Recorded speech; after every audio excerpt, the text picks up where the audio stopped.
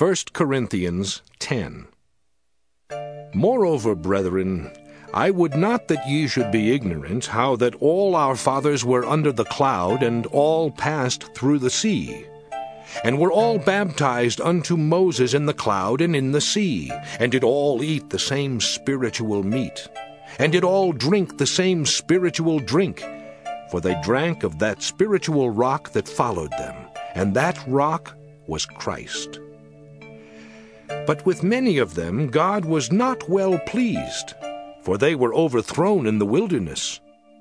Now these things were our examples, to the intent we should not lust after evil things, as they also lusted. Neither be ye idolaters, as were some of them, as it is written, The people sat down to eat and drink, and rose up to play. Neither let us commit fornication, as some of them committed, and fell in one day 23,000. Neither let us tempt Christ, as some of them also tempted, and were destroyed of serpents. Neither murmur ye, as some of them also murmured, and were destroyed of the destroyer. Now all these things happened unto them for ensamples, and they are written for our admonition, upon whom the ends of the world are come. Wherefore let him that thinketh he standeth take heed, lest he fall. There hath no temptation taken you, but such as is common to man. But God is faithful, who will not suffer you to be tempted above that ye are able, but will with the temptation also make a way to escape, that ye may be able to bear it. Wherefore, my dearly beloved, flee from idolatry. I speak as to wise men, judge ye what I say. The cup of blessing which we bless, is it not the communion of the blood of Christ? The bread which we break, is it not the communion of the body of Christ? For we, being many, are one bread and one body, for we are all partakers of that one bread.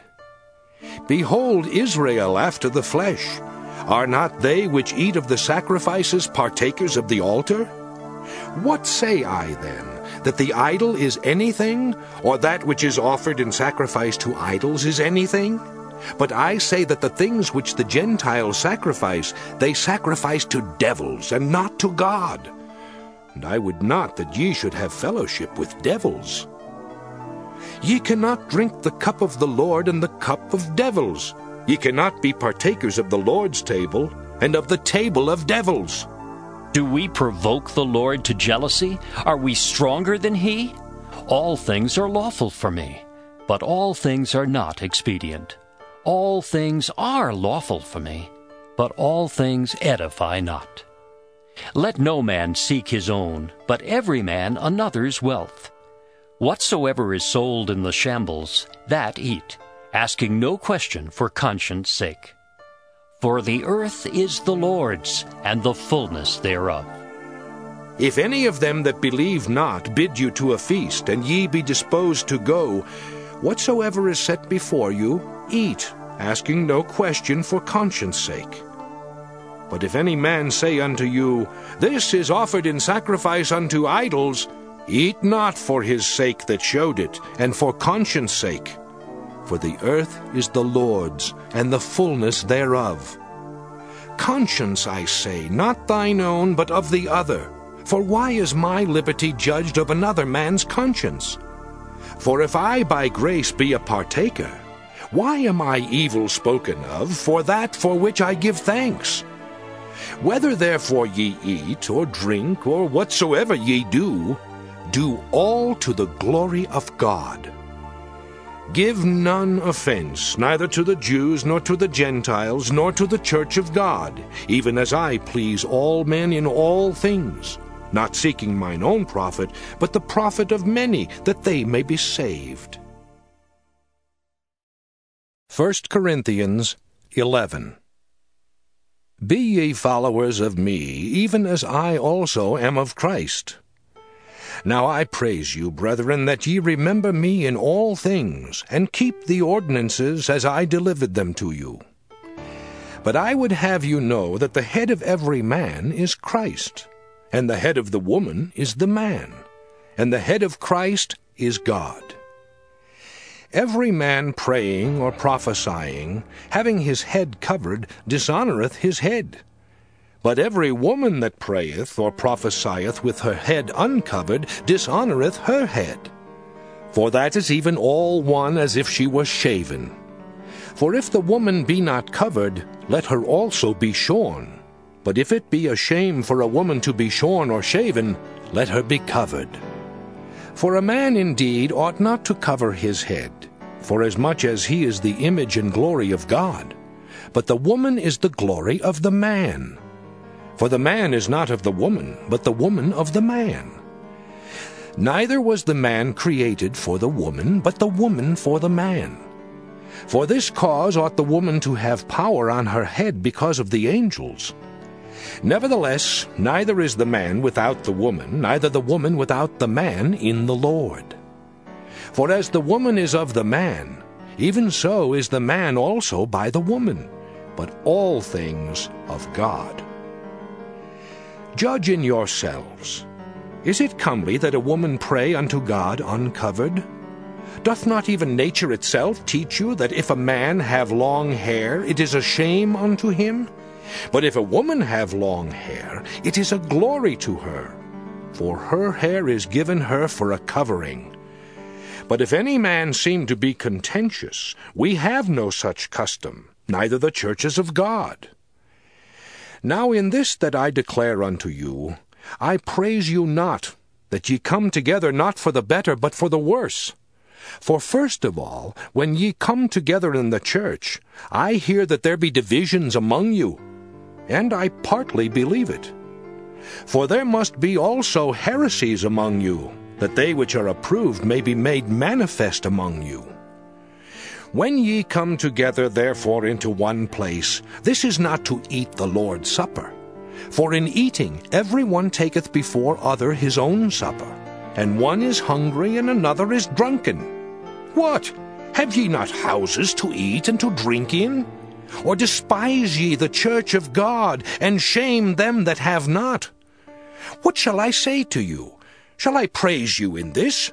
I praise you not.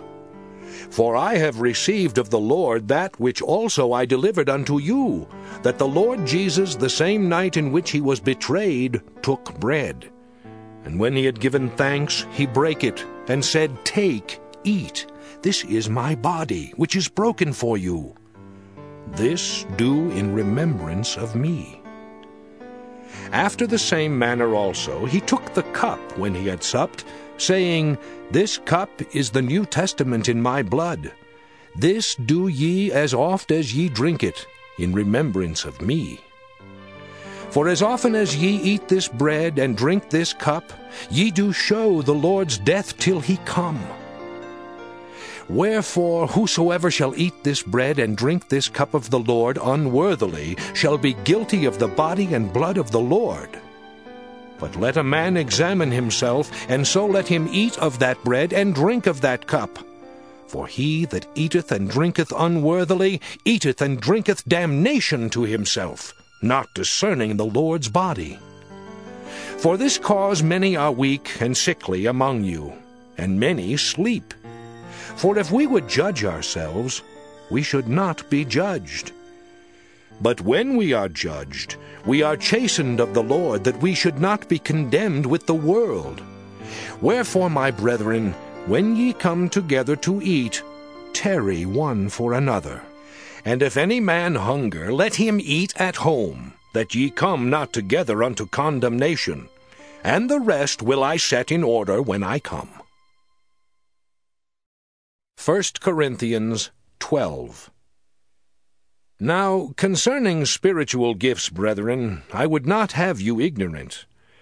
Ye know that ye were Gentiles, carried away unto these dumb idols, even as ye were led. Wherefore I give you to understand that no man speaking by the Spirit of God calleth Jesus accursed, and that no man can say that Jesus is the Lord but by the Holy Ghost. Now there are diversities of gifts, but the same Spirit. And there are differences of administrations, but the same Lord. And there are diversities of operations, but it is the same God which worketh all in all. But the manifestation of the Spirit is given to every man to profit withal. For to one is given by the Spirit the word of wisdom, to another the word of knowledge by the same Spirit, to another faith by the same Spirit, to another the gifts of healing by the same Spirit, to another the working of miracles, to another prophecy, to another discerning of spirits, to another divers kinds of tongues, to another the interpretation of tongues. But all these worketh that one and the selfsame Spirit, dividing to every man severally as he will. For as the body is one, and hath many members, and all the members of that one body, being many, are one body, so also is Christ. For by one Spirit are we all baptized into one body, whether we be Jews or Gentiles, whether we be bond or free, and have been all made to drink into one Spirit. For the body is not one member, but many. If the foot shall say, Because I am not the hand, I am not of the body, is it therefore not of the body? And if the ear shall say, Because I am not the eye, I am not of the body, is it therefore not of the body? If the whole body were an eye, where were the hearing? If the whole were hearing, where were the smelling? But now hath God set the members, every one of them, in the body, as it hath pleased him. And if they were all one member, where were the body? But now are they many members, yet but one body. And the eye cannot say unto the hand, I have no need of thee, nor again the head to the feet, I have no need of you. Nay, much more those members of the body which seem to be more feeble are necessary. And those members of the body which we think to be less honorable, upon these we bestow more abundant honor. And our uncomely parts have more abundant comeliness. For our comely parts have no need, but God hath tempered the body together, having given more abundant honor to that part which lacked, that there should be no schism in the body, but that the members should have the same care one for another. And whether one member suffer, all the members suffer with it. Or one member be honored, all the members rejoice with it. Now ye are the body of Christ, and members in particular. And God hath set some in the church, first apostles, secondarily prophets, thirdly teachers, after that miracles, then gifts of healings, helps, governments, diversities of tongues. Are all apostles? Are all prophets? Are all teachers? Are all workers of miracles? Have all the gifts of healing? Do all speak with tongues? Do all interpret? But covet earnestly the best gifts, and yet show I unto you a more excellent way.